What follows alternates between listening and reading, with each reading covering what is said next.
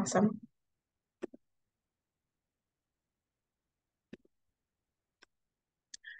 So, once again, welcome everyone.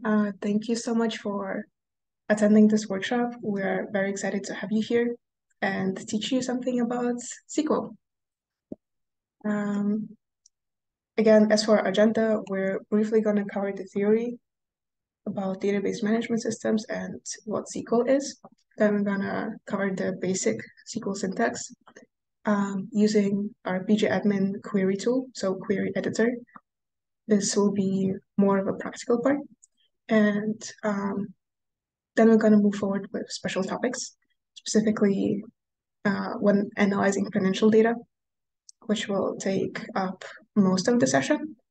And then we're going to take the last 10 minutes to play Kahoot, and we're going to determine 3 winners who will win the $25 gift cards. Let's get started. So, I'm sure by now, or the next couple of minutes that you take, you will be able to use PostgreSQL 15, and you will be able to do that through the pgadmin app. And hopefully also you have downloaded the dataset that we're going to use for the basic SQL syntax.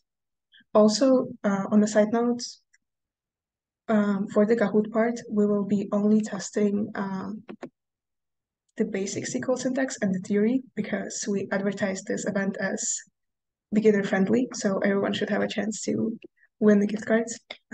We're not going to test you on special topics because it's just to show you the capabilities of SQL. And let's get started with introductory concepts. So, what is database management systems? It's a software package for creating and managing databases.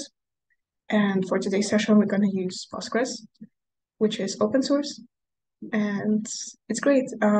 It's also used by Baruch. There are, of course, other database management systems, such as Oracle, MySQL, and those are different in,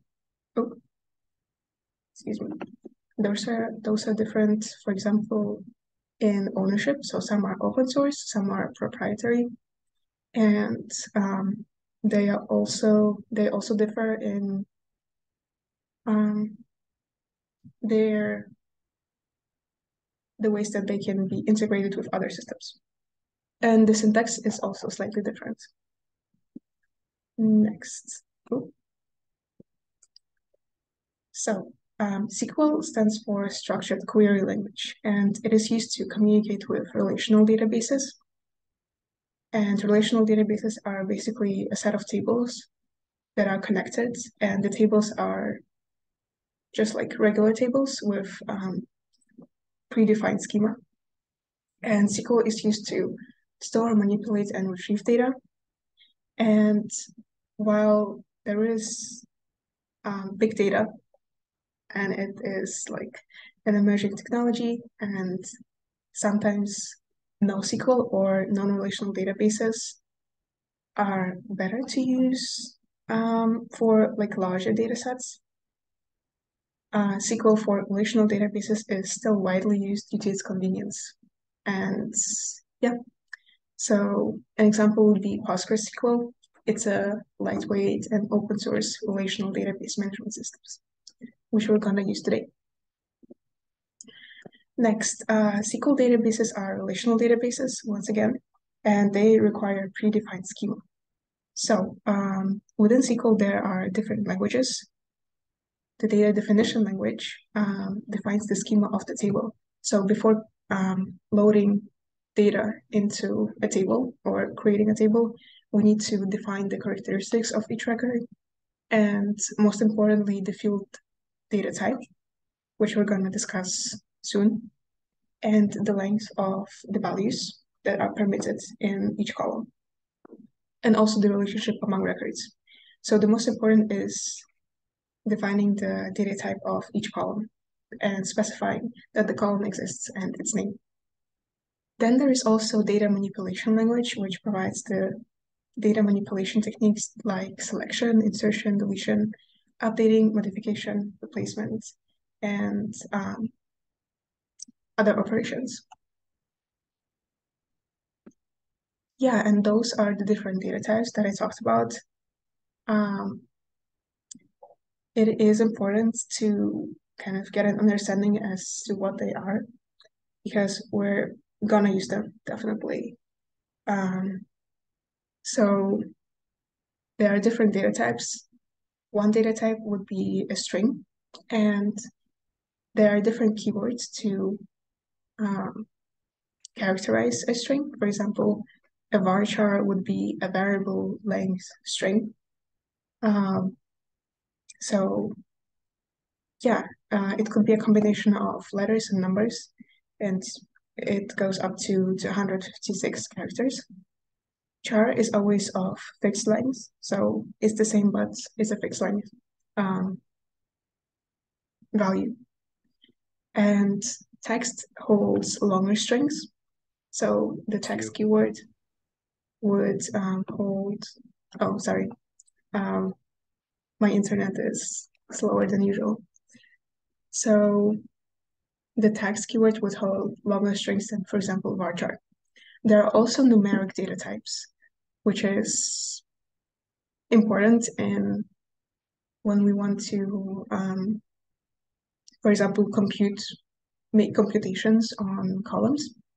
So there is integers, and here are the words for the keywords for integers. So int, small int, big int, and they differ in the range of the values that they hold. Then there is also float and decimal, which defines numbers that have a decimal. Yeah, and an example would be like 3.7. And the last one is logical. So this contains booleans, timestamps, dates, and times. And it will be important, specifically the timestamps and the dates, for our special topics section. But yeah, and a boolean holds true or false values. And the last theoretical concept I want to introduce to you is query optimization. So actually, when you are executing a SQL command, and this is an example of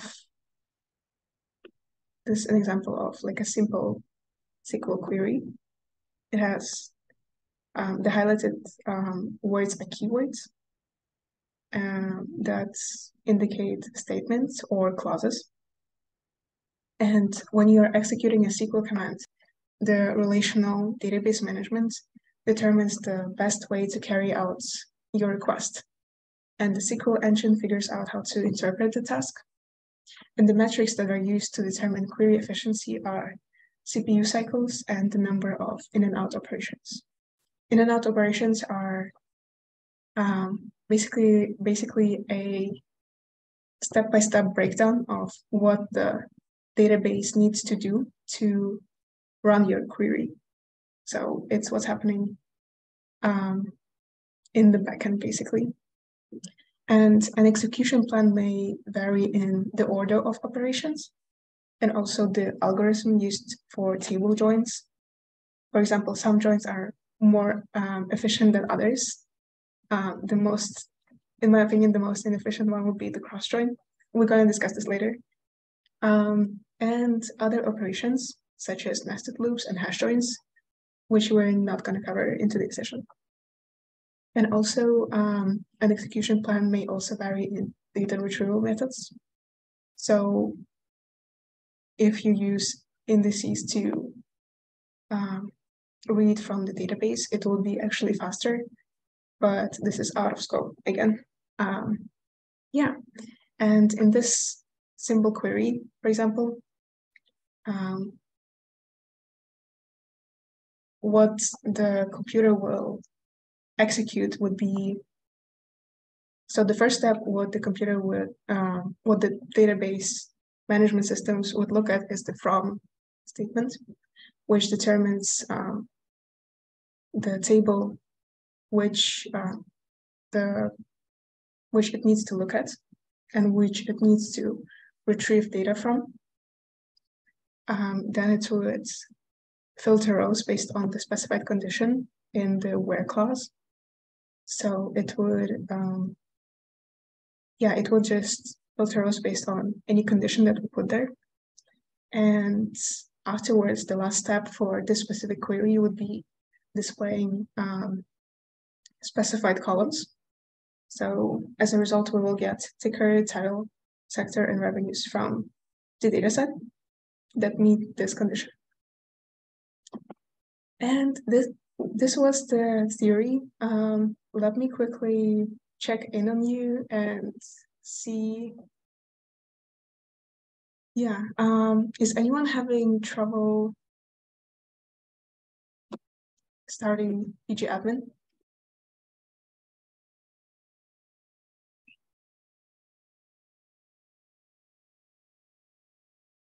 Okay, I'm gonna start it from my machine then. Yeah.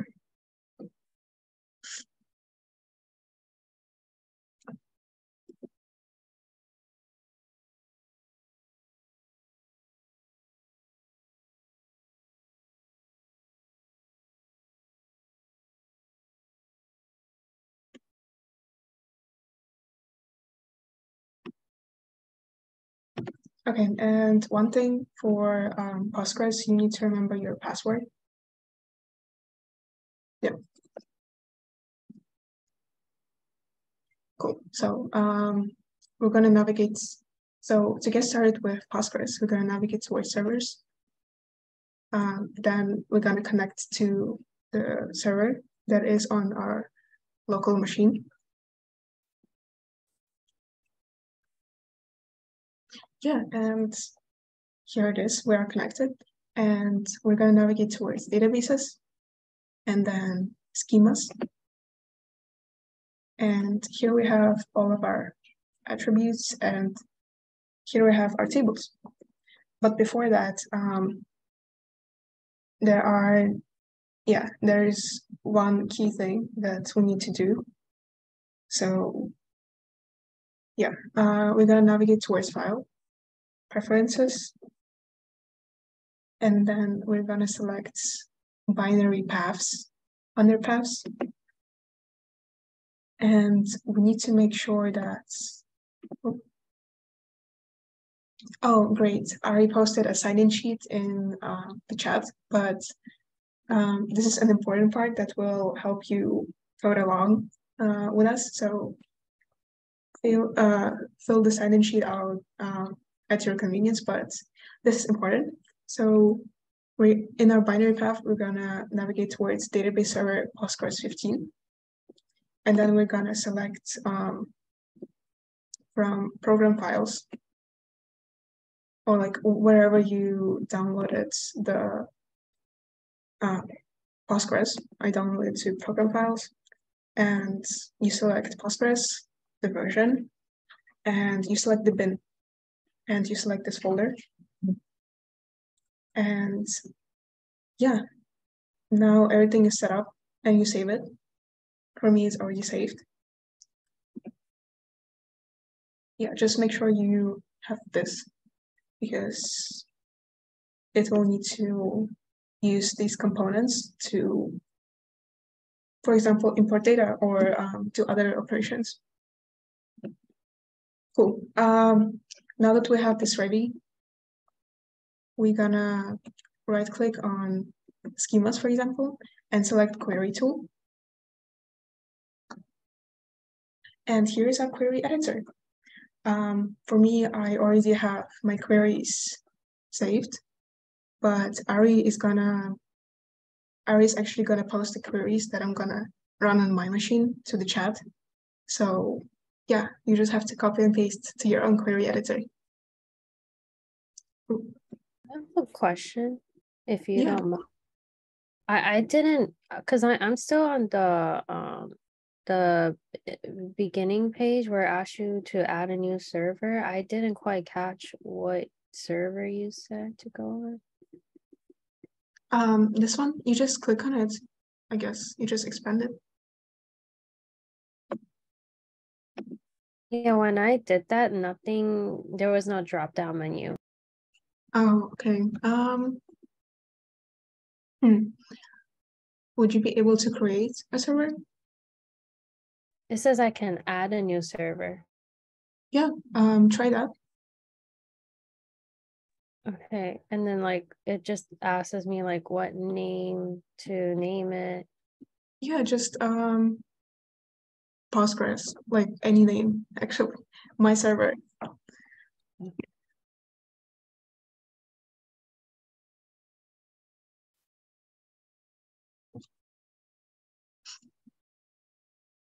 Did it work?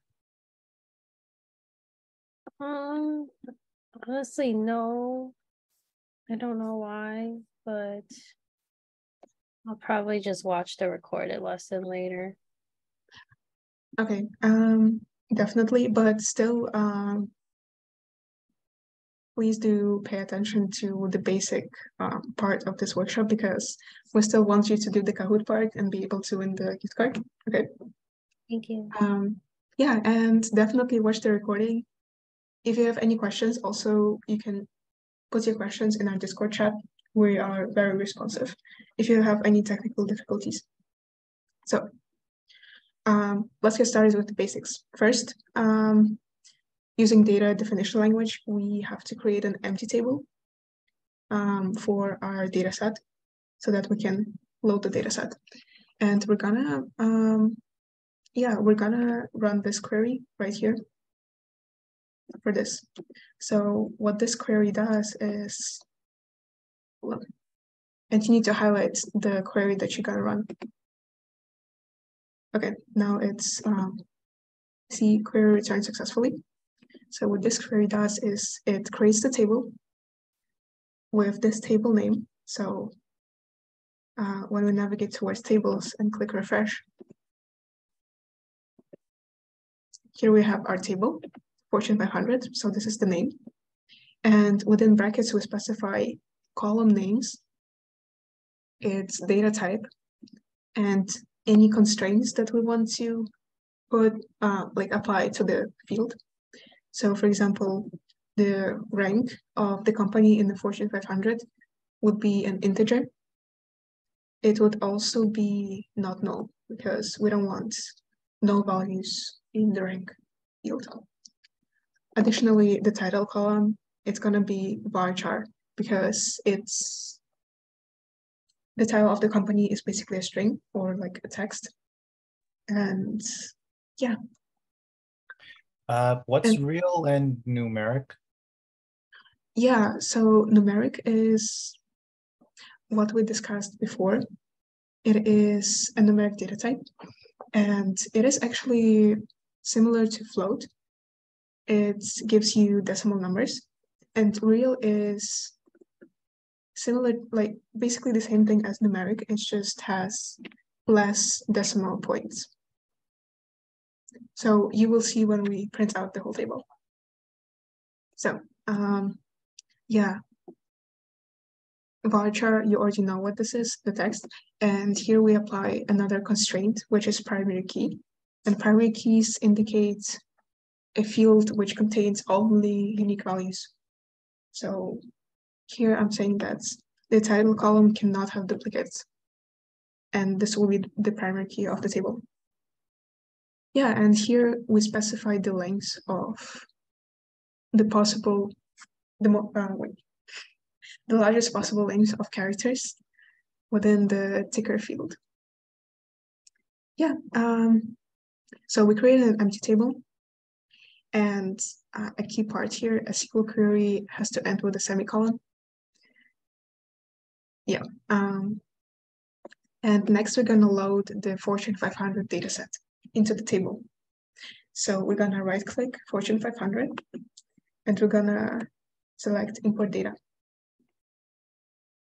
And here we will select the file name of the dataset. And notice that this data is in a comma separated value file. CSV. And let me show you what this means. So we're going to select the dataset and CSV. And in the options sheet, we're going to select header because this dataset has headers. And the limiter is a comma. So I'm gonna show you what this dataset looks like in a notepad. So this is the dataset. And a comma separate value is basically a set of tuples that have values separated through commas. And tuples are basically rows.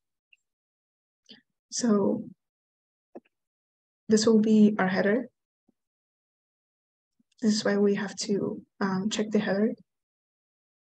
And here is each individual row.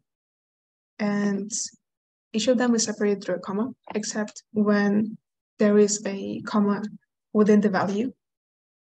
So for it to like stay one whole value, we must put it in quotes so that this comma doesn't separate Walmart stores and Inc., for example. And same here. So yeah, I hope this makes sense now. Where did you go to import the data? Import data, you right-click the table that you created and import export data. Utility file not found. Please correct the binary path in the preferences dialog. Oh yeah, so this is what we discussed. Go to File, Preferences. Yep. Then go to Binary Paths. Yeah. And here on the screen, you need to select where you downloaded Postgres, then the Postgres, and you need to select the bin folder. So in this case, the bin would have to be the same as the advanced search, or in this case? What do you mean? Never mind. Yeah, just hold on. Just program files, Postgres, the version, which is 15, and just click on the bin and select folder. Okay. Yeah, and then you would be able to import the data. So which files did you import? For the Fortune 500, I did import the Fortune 500. CSV file. Okay, got it. Okay. Do you have it downloaded? Yep. Perfect. Yeah, just import that. And here are the settings, which is the second important part. It's a CSV file, and in options, you select headers. The delimiter is a comma. And these values also stay the same. And for null strings, this is NA, right? Yeah, NA. Sometimes your missing values would be like this, but in our data set, it's just NA. And you hit OK. All right. Yeah. And yeah, it worked. Hold on. Perfect. So now we can actually print out the whole table to see if we loaded the data correctly. All right. And we did. So is Walmart on the list? Yeah. Okay, I got the right file. Perfect. Perfect. Okay. So remember when I showed you the example of a simple query? So let's just run this one. So basically from the Fortune 500 data table, we select the observations that meet this criteria. So where the sector is technology. And then we print out the title column, the ticker, the revenues, and the sector column to show you that this query ran effectively and we see only companies that are in the technology sector. So when we run this, indeed, those are all companies in the Fortune 500s that are in the technology sector. So yeah, this is what the query does. And let's take a look at the logical operators for a second. Okay. Oh yeah, I forgot to mention. Yeah, all SQL queries fall under the CRUD operations, which is create, read, update, and delete. So when we created the table, it was the create operation. And when we printed out the table, for example, these two queries, it will be the read operation. We can also, when you maintain, you can also insert new rows and you can update specific data points, and you can also delete observations and tables. So here are the logical operators and clauses. So for logical operators, we have and or not. For comparison symbols, we have all of those comparison symbols, which is equal sign, not equal to, is both exclamation mark and equal sign, and greater, less than, greater than. So these are both not equal to. And yeah, then there is less than, and equal to, greater than, and I'm not sure what this is, but I've never used it before.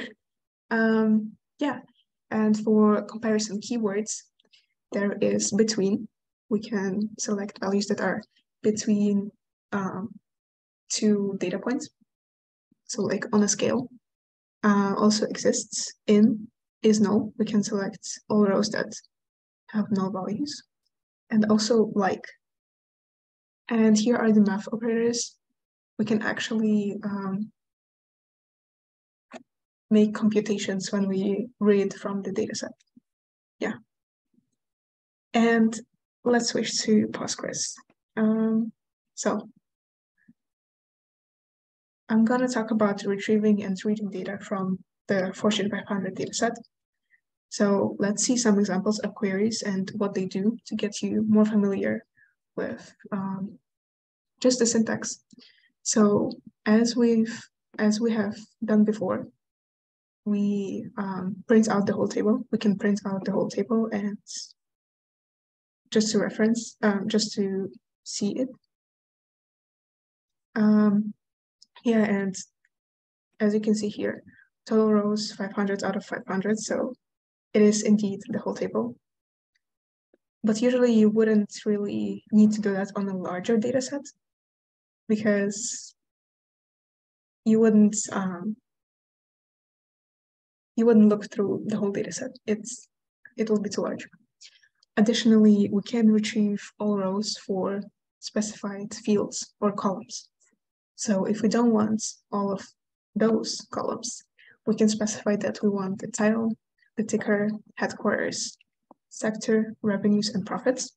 And let's run this query to see what it does. And indeed, we can only see 6 columns now. Great. Ooh.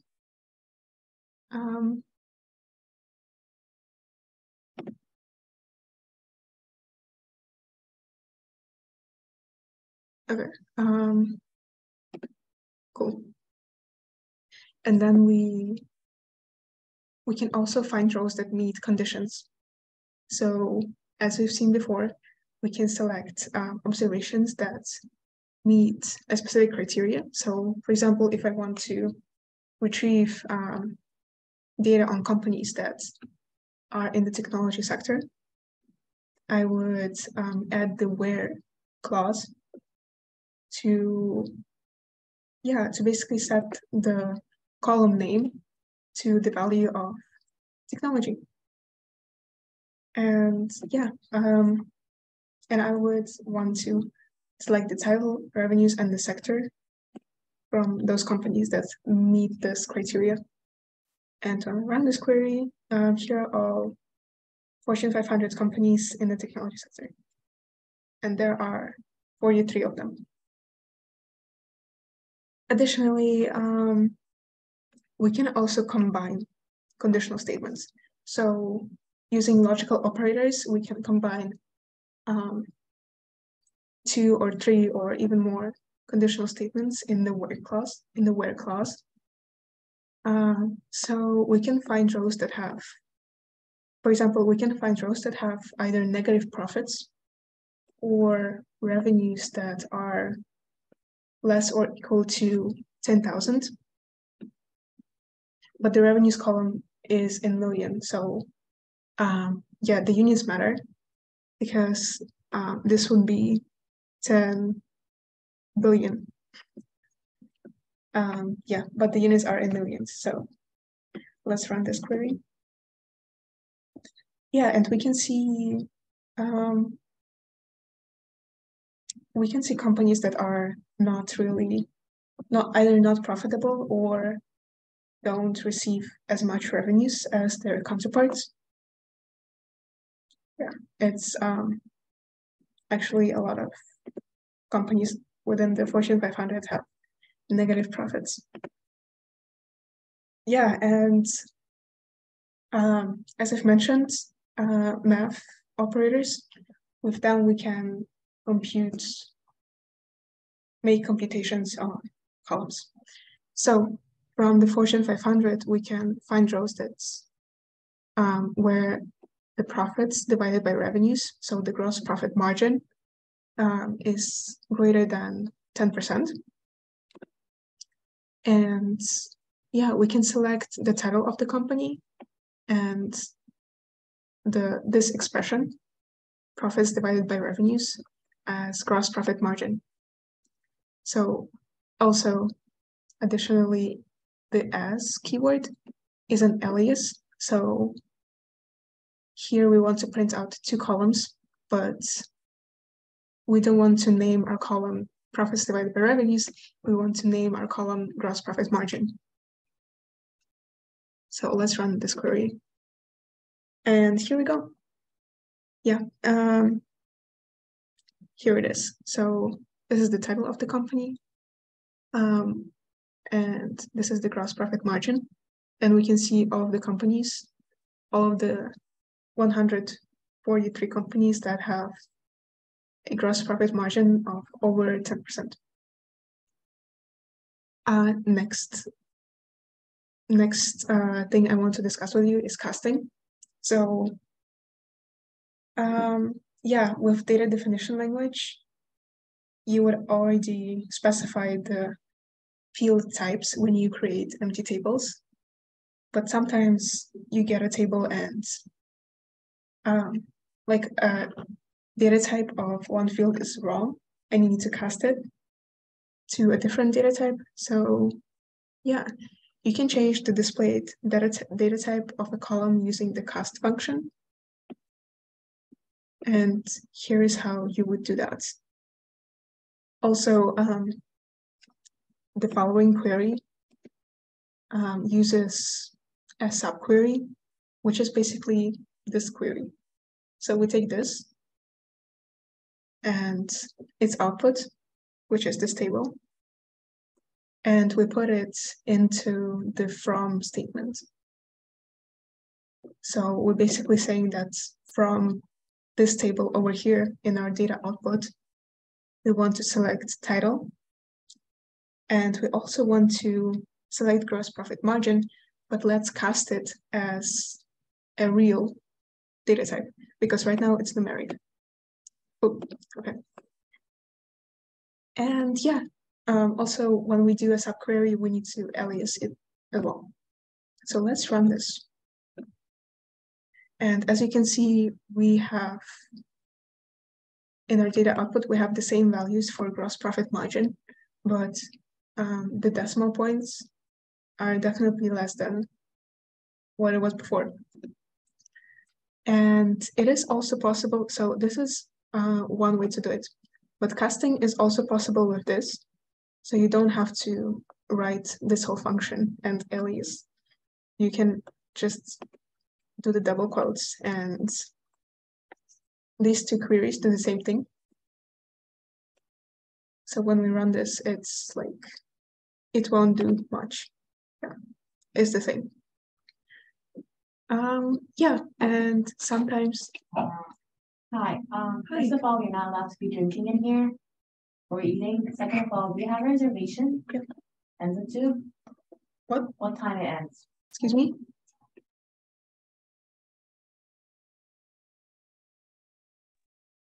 All right. Yeah.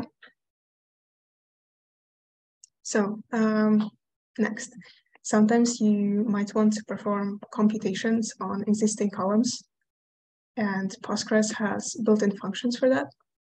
So you can select minimum profits.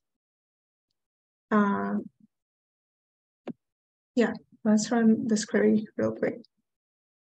So from our Fortune 500 dataset, we can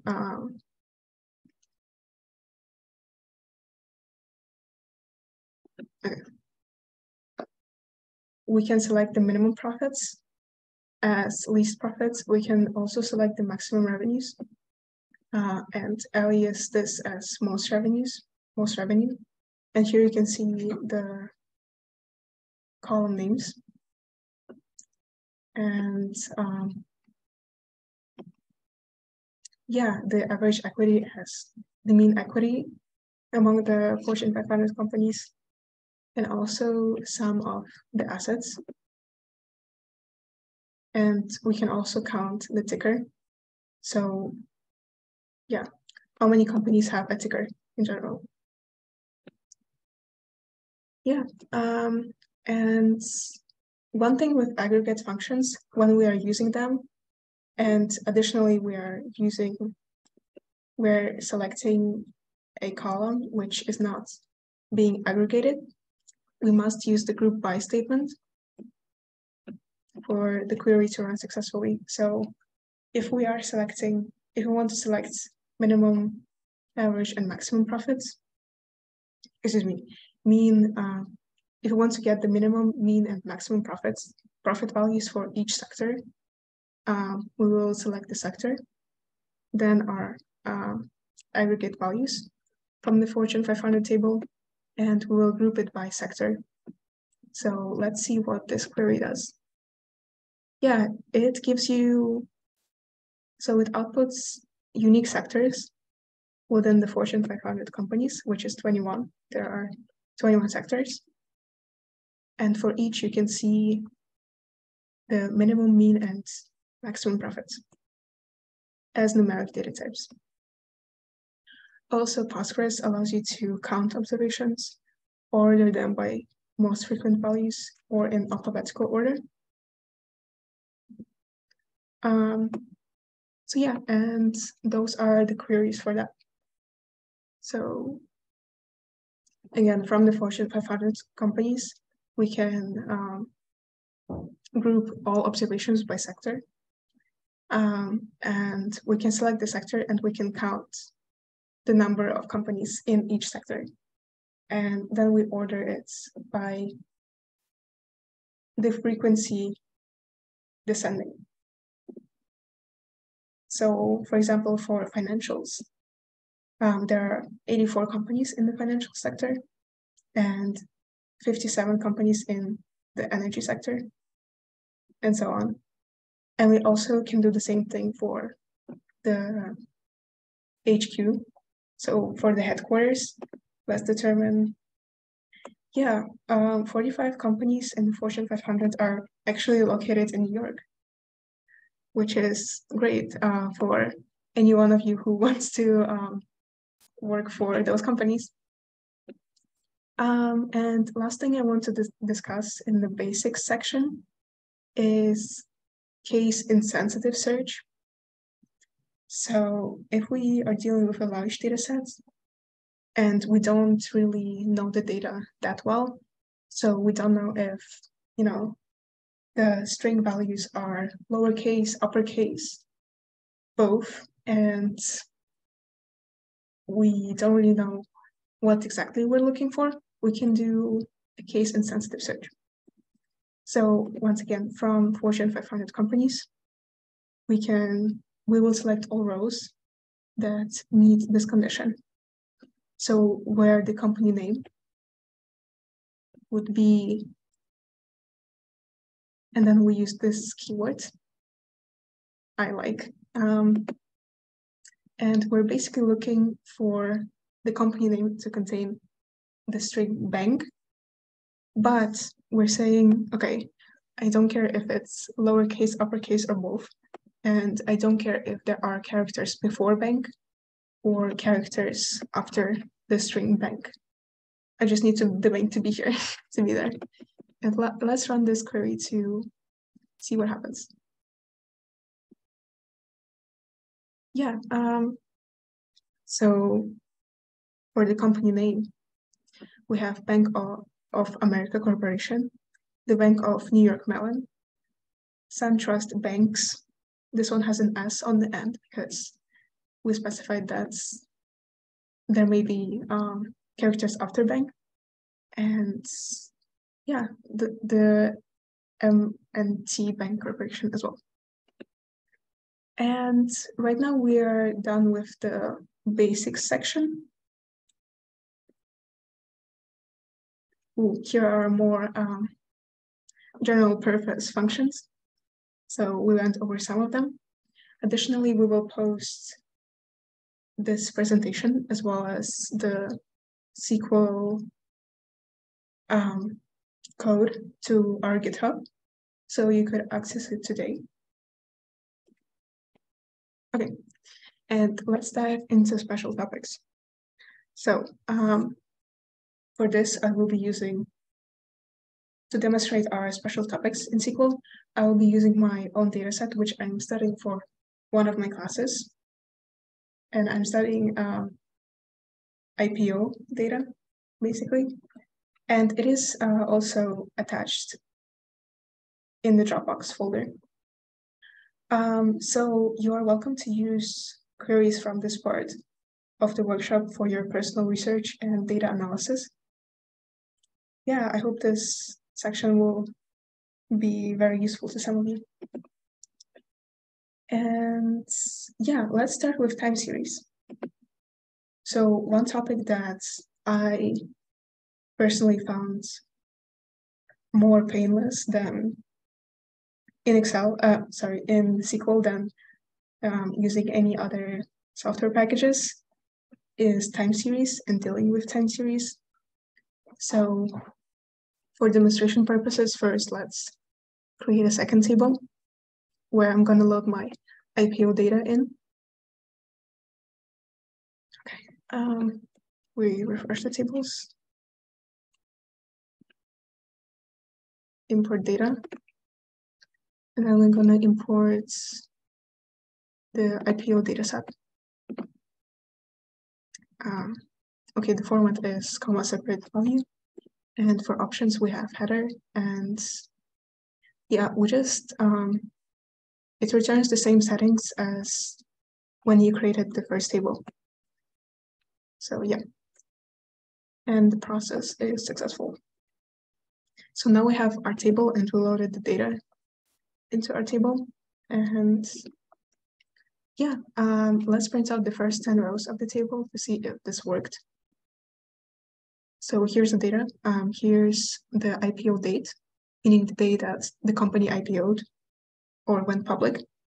IPO is, by the way, IPO is initial public offering. So when it becomes available to public investors. And company name, yeah, those are companies that IPO'd. IPO proceeds, those are what the company collected. For example, Corebridge Financial collected overall 1,680 million when they IPO'd. So this is in million. And currency, industry, excuse me, exchange, and there are also other columns.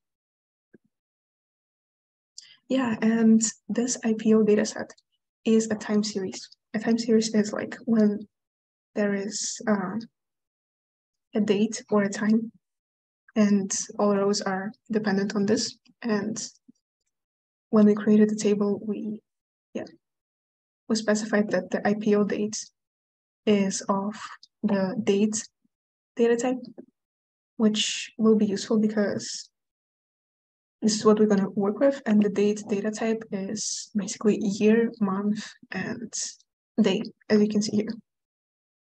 So, yeah, let's write the following queries that I'm going to show you, and let's discuss the results. So, just to give you some context, this data set, the time frame for this data set is from December 2015 to October 2022. So first, let's extract and summarize by month. So we will use the date part function that extracts the months from values in the IPO date. So we're gonna, from the first observation, we're gonna extract 10, and then 9, and so on. And it stores it as IPO month. So we, through the date part function, we extract the month of the IPO date and we alias it as IPO month. And then we also want to retrieve the sum of IPO proceeds. So the total IPO proceeds as total proceeds. And as I've mentioned previously, here we have an aggregate function. And we also retrieve values that are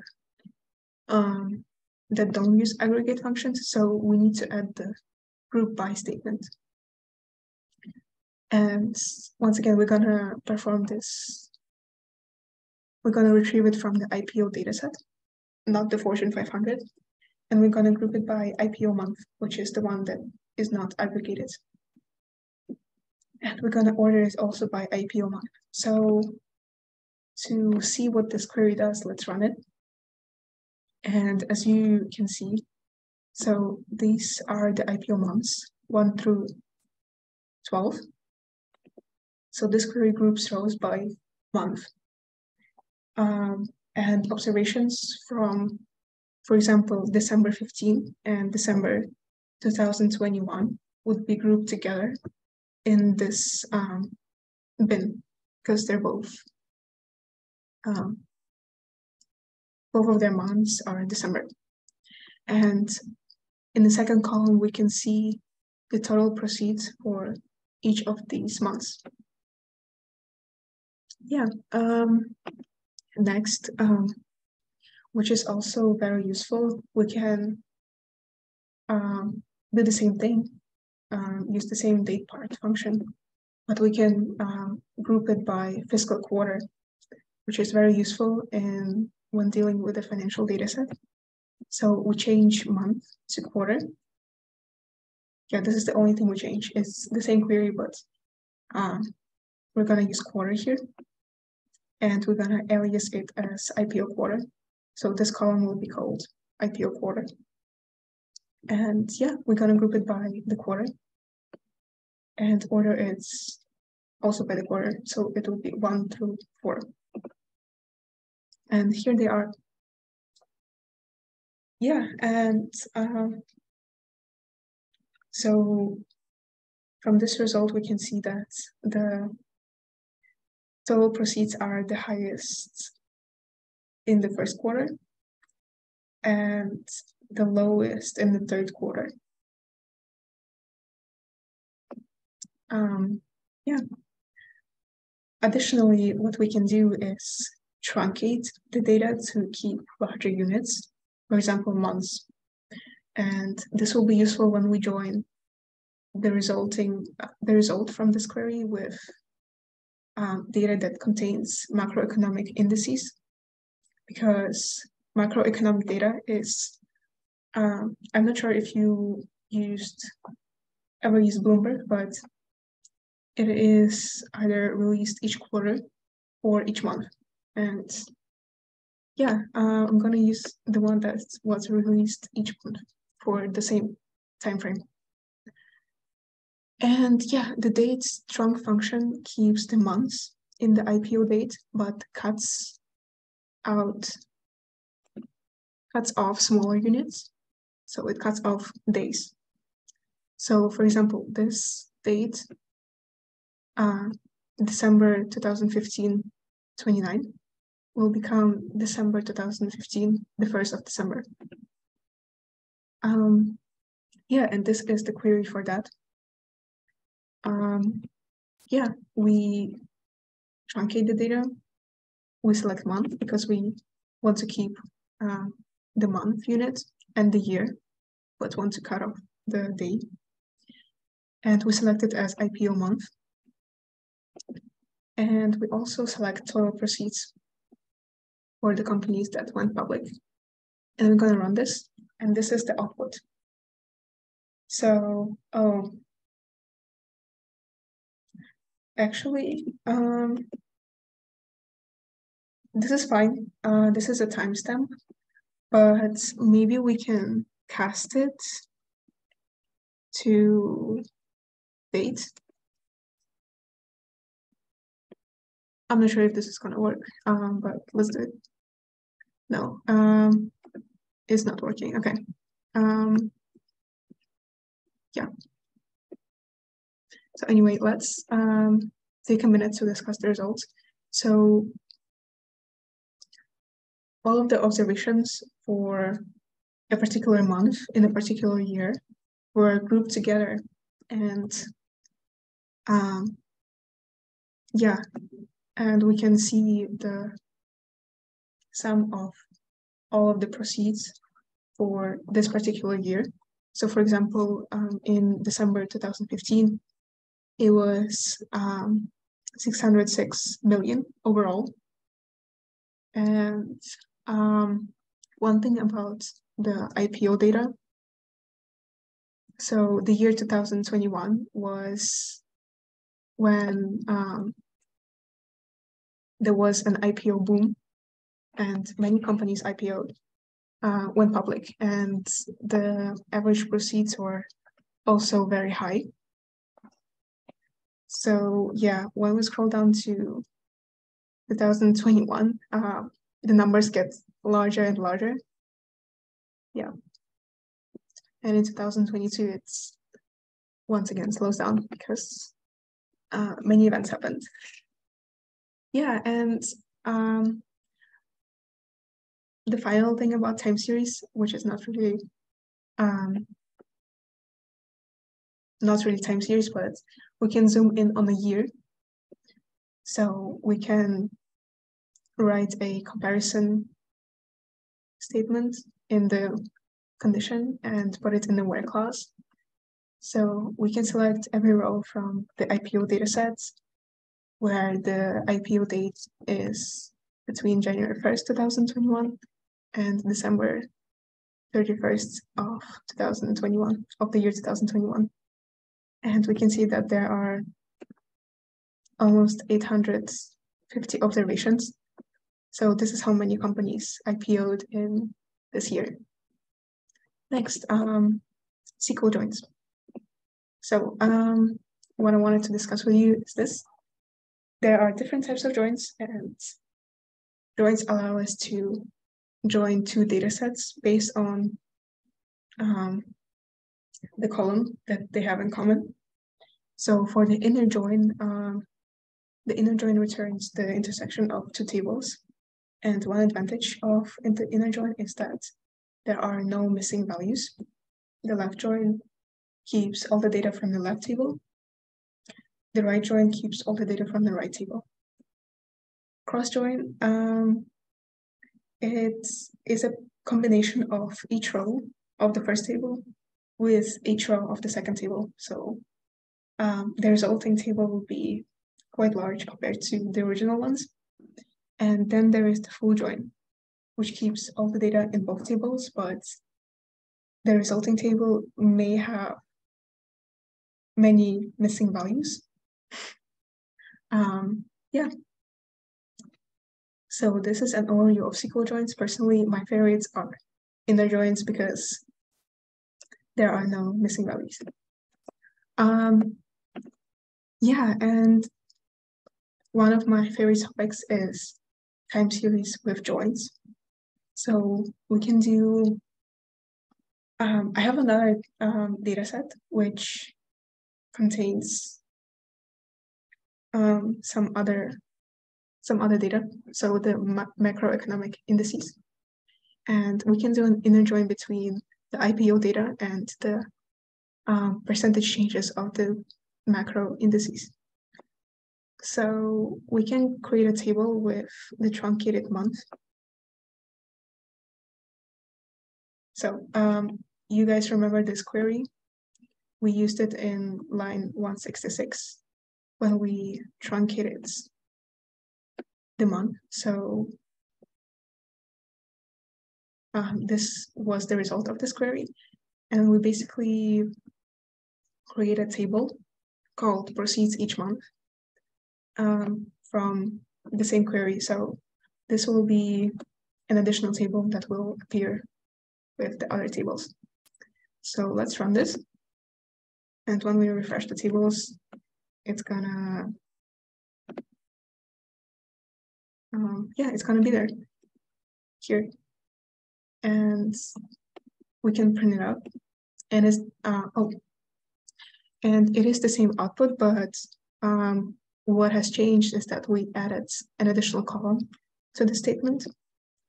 And we count not only the total proceeds for each month of each year, but we also count the number of companies that IPO'd during this month. Yeah, and now, yeah, as you can see from those results, the year 2021 experienced a boom in the number of companies going public, and there was a boom in IPO proceeds as well. So yeah, these are relatively high numbers if those are the number of companies that go public each month.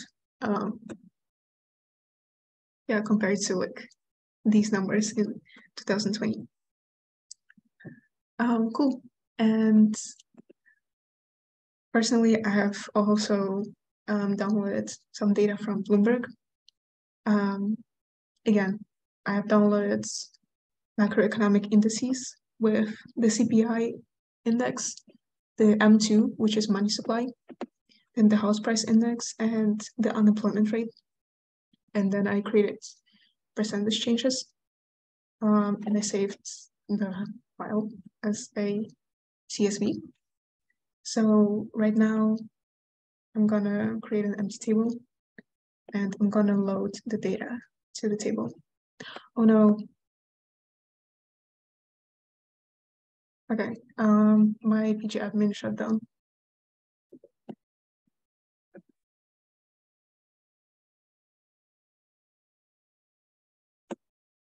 All right,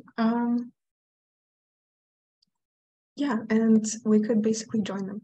So this would be the syntax for joining the data, and you can run this on your computer as well. Okay, something went wrong here.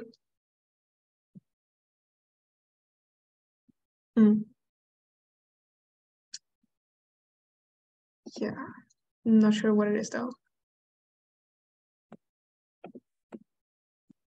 Okay, now there are 4 tables.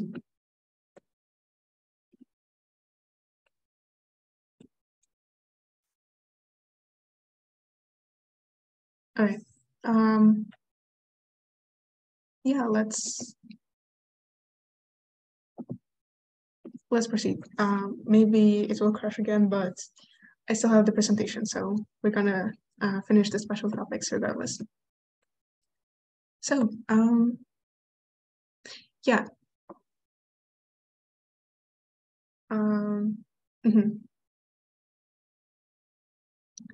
So we have the table proceeds each month, and now we created the empty table macro trends, and I can actually import the data there as well, which is this data set. but you can define which economic indices make sense to you and which you want to look at. For example, if you want to look at mortgage delinquencies, this is a good index as well. Yeah, okay. All right. So, and now we can join them, actually. Yeah, we can join the tables together to see the IPO month, the proceeds for each month, and the number of companies that IPO during the specific month. And also the percentage changes of economic indices. And once again, we can create a table out of this data output. So we select this query and we add create table name alias before that query. Yeah, and now we have the joined table if we ever want to reference it. Yeah. Okay. Next so there are also lead and lag columns. And when we have time series data set, we can create lag and lead columns to compute percentage changes. So here's how we would create lag columns for the IPO proceeds data. We would select the IPO month and the total proceeds, and we would lag the column. So this is the syntax to lag the column, which is basically you lag the values in the same column, total proceeds by 1. So yeah, I'm gonna run it to show you the output. So here we can see the original table, total proceeds in millions. And here is the lag column. So all the values are lagged by 1. See, 81, 81, and 606. Here's the same value. And yeah, and then for the percentage changes, we subtract the lag value, this one, from the original value in the column in the same row. So from total proceeds in millions, and we divide it by 100, and we name the column percentage change. Yeah, and as the last step, we order it by IPO month.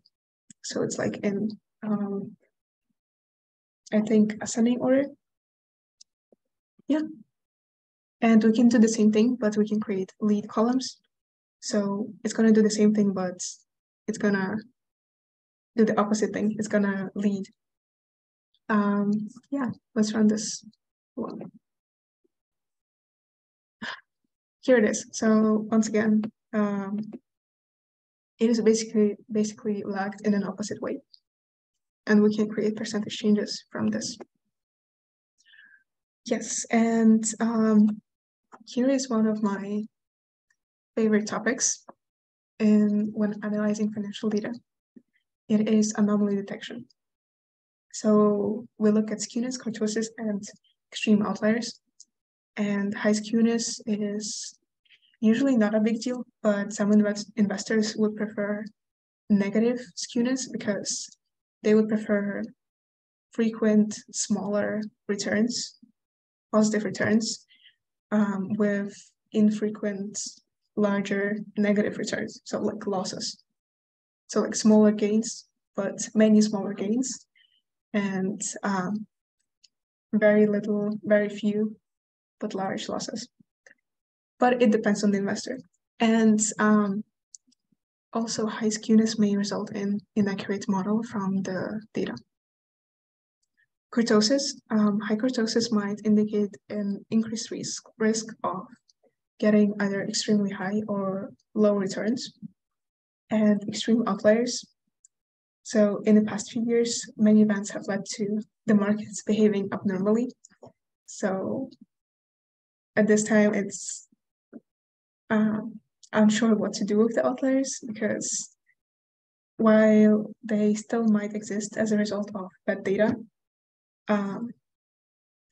it might be just the overall geopolitical events and speculation that kind of result in outliers, in like extreme outliers. And I found a data scientist who computes the skewness of a data set. So this would be the code to compute skewness, because there is no function in SQL to do that. Yeah, but it's not really straightforward. So it involves a lot of, writing your own computations. Yeah, if you can compute skewness, or like, yeah, if you can determine the skewness using some other tools, that would be, I guess, most efficient. And the same for kurtosis. So this data scientist provides a way to do this. But again, the query is long. So yeah, but what we can discuss is outliers. So actually finding outliers is more transparent when you are using SQL, because you can determine what you view as outliers. And yeah, it's just, exactly what the result is. And when you're using, for example, SQL, it's not really that straightforward. So for our IPO dataset, let's name the positive outlier any value that is beyond this point. So it's gonna be 1.5 interquartile ranges away from the third percentile, or the 75th percentile, and the negative outlier will be in this range. Yeah, and this is the code for it, and I'm gonna explain it to you. And this is the last thing that we're gonna go over. So we're almost at the Kahoot part. So to separate the outliers from inliers, we shall create bins first. And this topic is a little bit more intermediate, so this is just to show what you can do. And yeah, in your future projects, you can reference this work if you ever want to, learn more about SQL and use this in your own data analysis. But this is definitely not basic.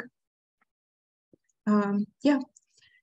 So first we create bins, and we call them interquartile range table, so IQR table. And yeah, we create bins for the 25th percentile, the 75th percentile, and the interquartile range. And this is only one part of this whole query. So as you can see, there's only one semicolon, and it's here. So this is the first part. And once we create those bins, we can move to the main part of the query.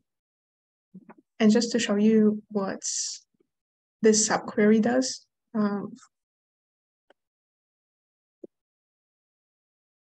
so this is the subquery, and it creates percentile, the 25th and the 75th percentile. Yeah, and from this table, it selects this value, and then this value, and then the difference between those two, which is the interquartile range. And then with those 3 bins that we're gonna select from, we will select from the proceeds each month table, we will select the IPO month. and the total IPO proceeds, and the number of companies that went public during each of those months. And we will use those bins to determine whether the total proceeds for each month would be positive outliers, negative outliers, or not outliers, so inliers. And it will be the last column, which is going to be called the outlier type. So let's run this query to see what it does. Okay, so here we have the IPO month, and we have the total proceeds in millions, and the number of companies that IPO'd, and also the type of the outlier. So as you can see, it starts with inliers, but as we move closer to today's date, we can see positive outliers. So in the end of 2020 and beginning of 2021, there are a lot of positive outliers, meaning companies that go public receive a lot of money from public investors. And yeah, this is what this query does. This is what we discussed. And here I would like to thank you for coming to this workshop. We are done with the special topics part. And yeah, I hope you learned something new. And now I'm gonna let Ari share the screen for you guys to play Kahoot. Also, one key thing, when you register, make sure to put your name as it appears here in this Zoom session, so that we know who to give the money to. Ari, are you ready? Okay, thank you so much for the students that stayed with us. Yeah. I will be sharing my screen soon. Mm-hmm. Oh, and yeah, thank you for pasting the code in the chat. Mm-hmm. Yeah, and of course, you can get the recording later. So this session will be recorded. It will be uploaded to our YouTube channel, and we will paste the link in our Discord chat. So yeah. Cool.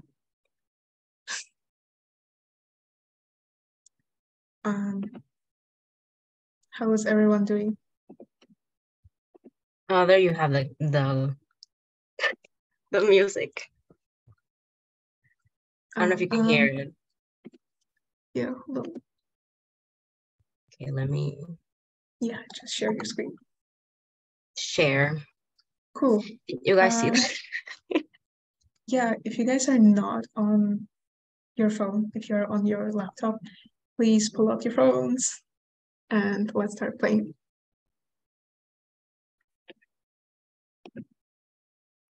Okay.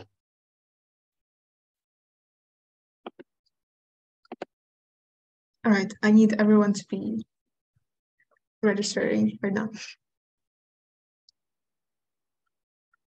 All right, we have one. Mm-hmm.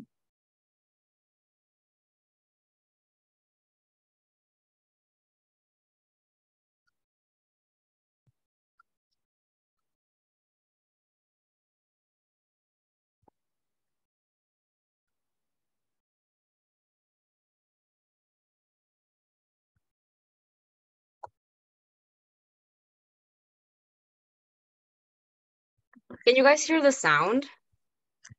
No. I think you forgot to share the sound. Oh man, we're missing out. Yeah, just click the link that Ari pasted in the chat if you are able to.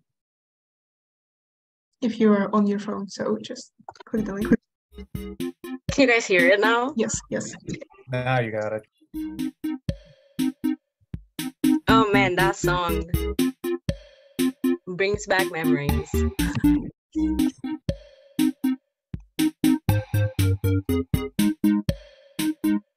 All right.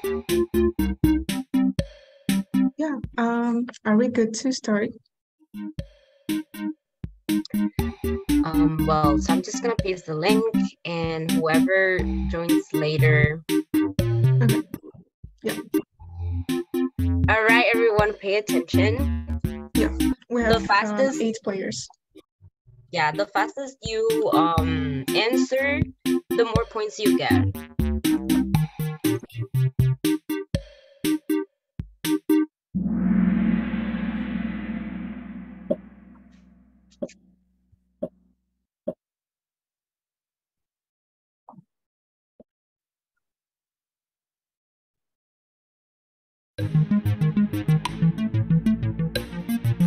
And the key thing here is executed by the database management systems. Look at the So- acronym.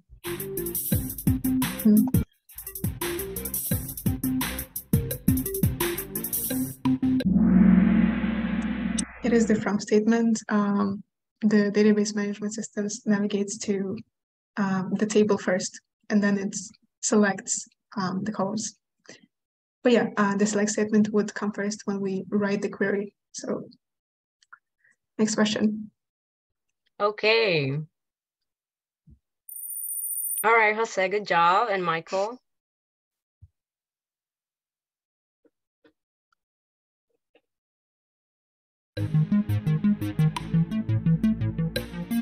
Look at the acronyms.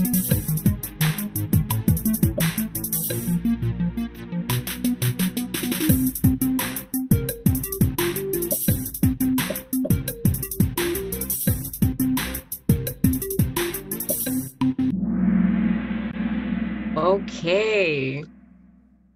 Yeah. Nice.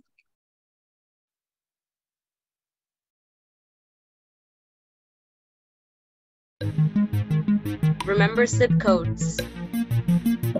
Yeah, some zip codes might have a 0 at the beginning, so this is a trick question. Which data type for zip codes? Okay, good job. Majority got it correct. Cool. Oh, okay. Some competition going on.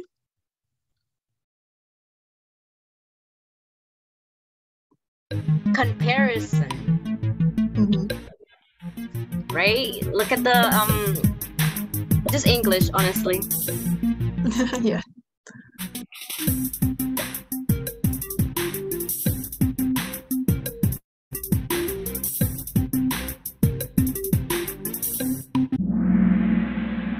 Okay, only one person got it. All It is right. between. I mean, I do see what's going on because for Python, it's and or. Yeah. What is between? Okay. Okay, good job, good job.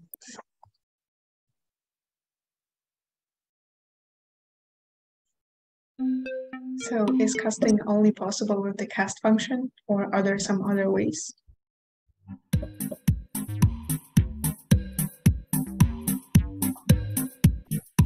Is it only possible? Okay, good Thanks. job. Good job.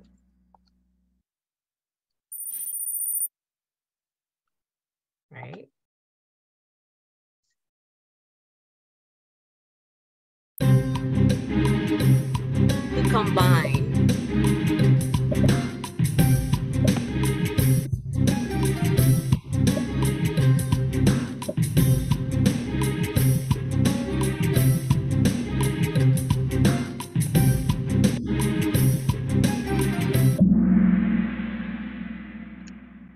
Oh, it's where we combine 2 or more conditional statements within the where statement with the use of logical operators.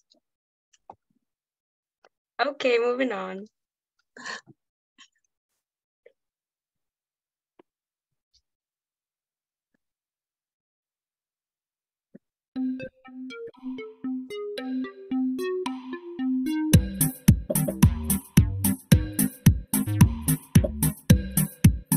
It's not a characteristic.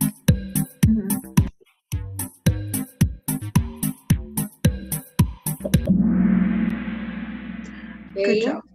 Good job. Postgres is open source. It's not proprietary.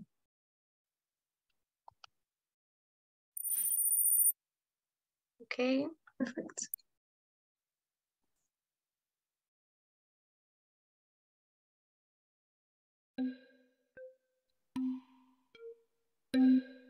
For this one, I gave more time because there's more reading involved. Yeah. So take your time to read. There's more time.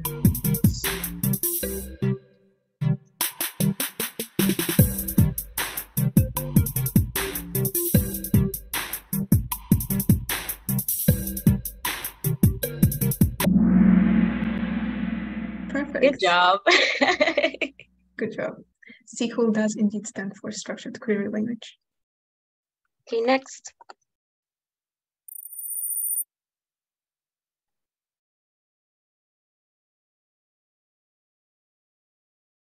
Summary function to get the total amount.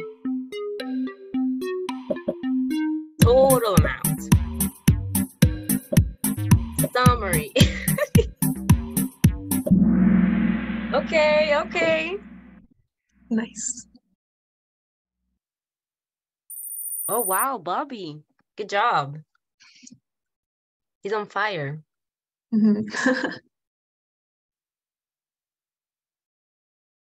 Remember that I said hint in the chat when we were talking about it? Oh no. Okay. Yeah, case insensitive search. Perfect. Yeah. Okay, majority got it. Let's see the results.